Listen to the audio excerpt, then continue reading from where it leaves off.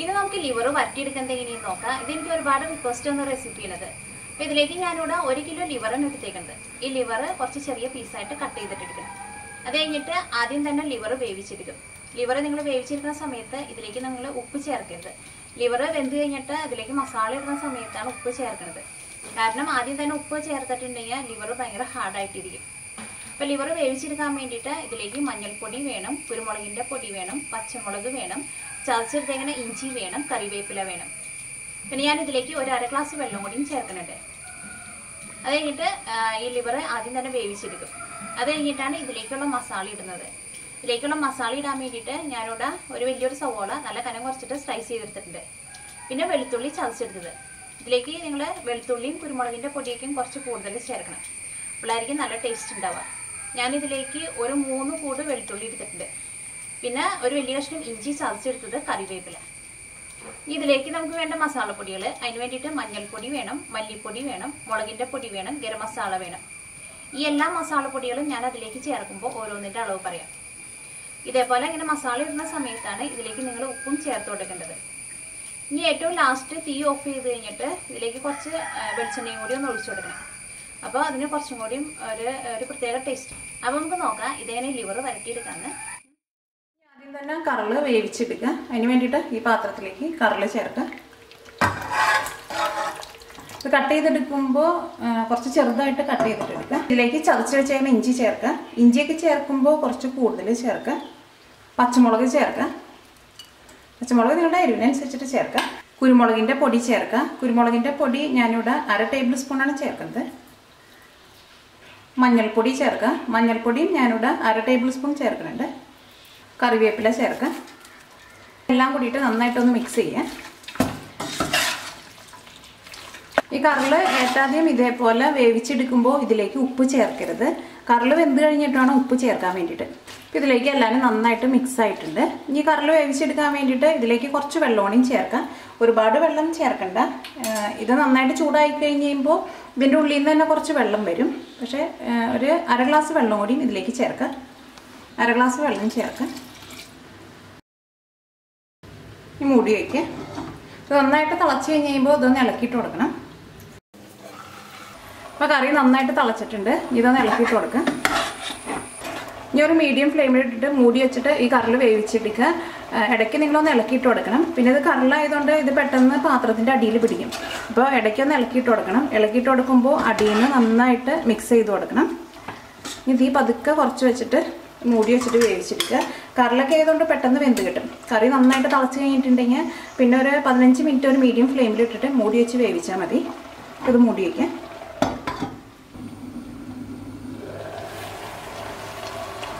വെന്തിട്ടുണ്ട്. കറിൽ നിങ്ങൾ വേവിച്ചെടുക്കുമ്പോൾ ഒരുപാട് നേരം ഇട്ടിട്ട് വേവിക്കേണ്ട ആവശ്യമില്ല. ഇതിന് മീറ്റിൻ്റെ അത്രയ്ക്ക് വേവ് ഉണ്ടാവില്ല കറിലിന്. കറി നന്നായിട്ട് തിളച്ച് കഴിഞ്ഞിട്ടുണ്ടെങ്കിൽ പിന്നെ ഒരു 15 മിനിറ്റ് ഒരു മീഡിയം ഫ്ലെയിമിൽ ഇട്ടിട്ട് മൂടി വെച്ച് വേവിച്ചാൽ മതി. അപ്പോൾ കറിൽ നന്നായിട്ട് വെന്ത് കഴിഞ്ഞിട്ടും ഇതിനകത്ത് ചെറുതായിട്ട് ഗ്രേവി ഉണ്ട്. പക്ഷേ അത് കുഴപ്പമില്ല. ഈ കറിയിലേക്ക് നമ്മൾ മസാല ഇടുന്ന സമയത്ത് ഇത് നല്ല ഡ്രൈ ആക്കിയിട്ട് എടുക്കുക. ഇതിനകത്ത് ഈ ഗ്രേവി ഇതിലേക്ക് നമുക്ക് മസാല ഇടാം. അതിന് വേണ്ടിയിട്ട് ഇത് നീക്കി വയ്ക്കുക. ഇതിലേക്ക് മസാല ഇടാൻ വേണ്ടിയിട്ട് ഒരു പാൻ വെച്ചിട്ട് ചൂടാക്കുക. ഇതിലേക്ക് വെളിച്ചെണ്ണ ഒഴിക്കുക.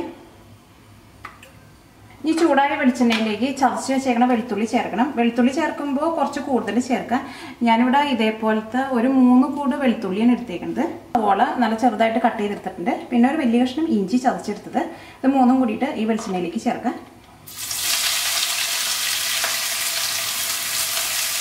കറിവേപ്പില ചേർക്കുക. ഇപ്പോൾ സവോളയ്ക്ക് നന്നായിട്ട് വഴന്നിട്ടുണ്ട്. സവോളയ്ക്ക് വഴറ്റിയെടുക്കാന്ന് വെച്ചിട്ടുണ്ടെങ്കിൽ സവോള നന്നായിട്ട് മുരിഞ്ഞ് നല്ലൊരു ഗോൾഡൻ കളർ ആവേണ്ട ആവശ്യമില്ല. സവോളയ്ക്ക് നല്ല സോഫ്റ്റായിട്ട് വരണം. ഇതിലേക്ക് മഞ്ഞൾപ്പൊടി ചേർക്കുക. ഇതിലേക്ക് ഒരു 1/4 ടേബിൾ സ്പൂൺ മഞ്ഞൾപ്പൊടി ചേർക്കുക. നമ്മൾ വേവിച്ചെടുത്തപ്പോൾ മഞ്ഞൾപ്പൊടി കുറച്ച് കൂടുതൽ ഇട്ടിട്ടുണ്ടായിരുന്നു. അപ്പോൾ മഞ്ഞൾപ്പൊടി ഇതിനകത്ത് കിടന്നിട്ട് നന്നായിട്ട് മുരിഞ്ഞിട്ടുണ്ട്. തീ പതുക്കെ കുറച്ച് വയ്ക്കുക, അല്ലെങ്കിൽ മസാലപ്പൊടികളൊക്കെ പെട്ടെന്ന് കരിഞ്ഞു പോകും.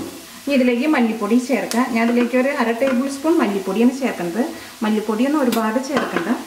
ഇനി മല്ലിപ്പൊടിയും ഇതിനകത്ത് കിടന്നിട്ട് നന്നായിട്ട് മുരിയണം. ഈ മല്ലിപ്പൊടിയൊന്നും കരിഞ്ഞു പോകാണ്ട് നോക്കണം. തീ കുറച്ച് വയ്ക്കുക. അപ്പോൾ മല്ലിപ്പൊടി ഇതിനകത്ത് കിടന്നിട്ട് നന്നായിട്ട് മുരിഞ്ഞിട്ടുണ്ട്. ഇനി ഇതിലേക്ക് മുളകിൻ്റെ പൊടി ചേർക്കുക. ഞാൻ അതിലേക്ക് ഒരു 3/4 ടേബിൾ സ്പൂൺ മുളകിൻ്റെ പൊടി ചേർക്കുന്നുണ്ട്. മുളകിൻ്റെ പൊടി നിങ്ങളുടെ എരിവിനനുസരിച്ചിട്ട് ചേർക്കാം. കുരുമുളകിൻ്റെ പൊടിയും കുറച്ച് നന്നായിട്ട് ചേർക്കണം. അപ്പോഴായിരിക്കും ഈ കറിൽ ഒലത്തിയെടുക്കുന്നതിന് നല്ല ടേസ്റ്റ് ഉണ്ടാവുക. അപ്പോൾ മുളകിൻ്റെ പൊടി ഇതിനകത്ത് കിടന്നിട്ട് നന്നായിട്ട് മൊരിഞ്ഞിട്ടുണ്ട്. ഇതിലേക്ക് വേവിച്ച് വെച്ചേക്കണ കറിൽ ചേർക്കാം.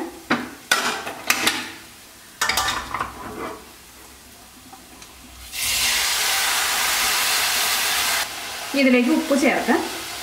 ഉപ്പ് നമ്മൾ വേവിച്ചപ്പോൾ ചേർത്തിട്ടുണ്ടായിരുന്നില്ല. ഇതേപോലെ മസാല ഇടുന്ന സമയത്ത് ഉപ്പ് ചേർത്താൽ മതി. പിന്നെ കറിയിൽ എനിക്ക് വരുന്നാലും ഒരുപാട് ഉപ്പ് ആവശ്യമില്ല. നമ്മൾ ഏറ്റവും കുറച്ച് ഉപ്പ് ഇട്ട് കഴിഞ്ഞിട്ട് പിന്നെ ടേസ്റ്റ് നോക്കിയിട്ട് പിന്നെ രണ്ടാമതും ചേർത്താൽ മതി.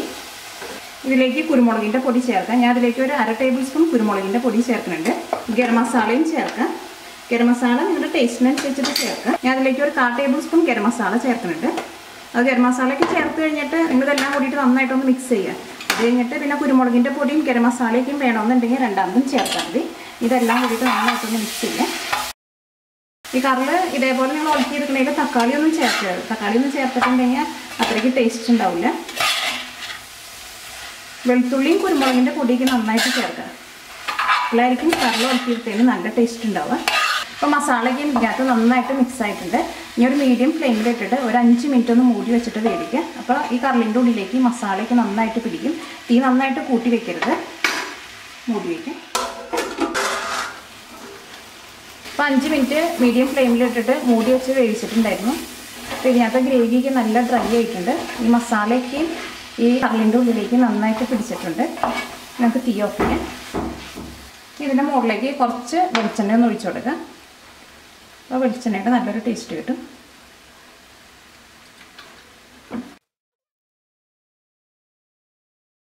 നിങ്ങൾ കഴിക്കുന്ന സമയത്ത് ചൂടെങ്ങാനും മാറിയിട്ടുണ്ടെങ്കിൽ ഇതിലേക്ക് നിങ്ങൾ കുറച്ച് വെള്ളം ഒന്ന് തെളിച്ചു കൊടുത്തിട്ട് ഇതൊന്നും കൂടി ഒന്ന് ചൂടാക്കിയിട്ട് കഴിക്കാം. ചൂടാറിയിട്ടുണ്ടെങ്കിൽ ഇതിന് അത്രയ്ക്ക് ടേസ്റ്റ് ഉണ്ടാവില്ല. ഇപ്പോൾ കറിൽ ഒലത്തിയെടുത്തത് റെഡി ആയിട്ടുണ്ട്. ഇത് കഴിക്കുമ്പോൾ നല്ല ചൂടോടുകൂടി കഴിക്കാം. ഇത് ഉണ്ടാക്കിയെടുക്കാനൊക്കെ നല്ല എളുപ്പമാണ്. ഇത് നമ്മൾ സാധാരണ മീറ്റൊക്കെ വേവിച്ചെടുക്കണ അത്രയ്ക്ക് സമയം വേണ്ടി വരില്ല ഈ കറിൽ വേവിച്ചെടുക്കാൻ വേണ്ടിയിട്ട്. ഈ കറി നന്നായിട്ട് തിളച്ചിട്ടുണ്ടെങ്കിൽ ഒരു 15 മിനിറ്റിനുള്ളിൽ ഈ കറിൽ നമുക്ക് നന്നായിട്ട് വെന്ത് കിട്ടും. അപ്പോൾ നിങ്ങളെല്ലാവരും ട്രൈ ചെയ്ത് നോക്കുക. നിങ്ങൾക്ക് എല്ലാവർക്കും നല്ല ഇഷ്ടമാവും. പിന്നെ ഈ കറിൽ നിങ്ങൾ ആദ്യം തന്നെ കട്ട് ചെയ്തെടുക്കുമ്പോൾ ഇതിൻ്റെ അടിയിൽ ഇങ്ങനെ ചെറുതായിട്ട് ഇങ്ങനെ ഒരു പാട പോലെ ഉണ്ടാവും. അപ്പോൾ ആ കട്ട് ചെയ്യുന്ന സമയത്ത് അതും കൂടി മാറ്റി കളയുകയാണെങ്കിൽ ഇത് കഴിക്കുമ്പോൾ കുറച്ചും കൂടി നല്ലതായിരിക്കും.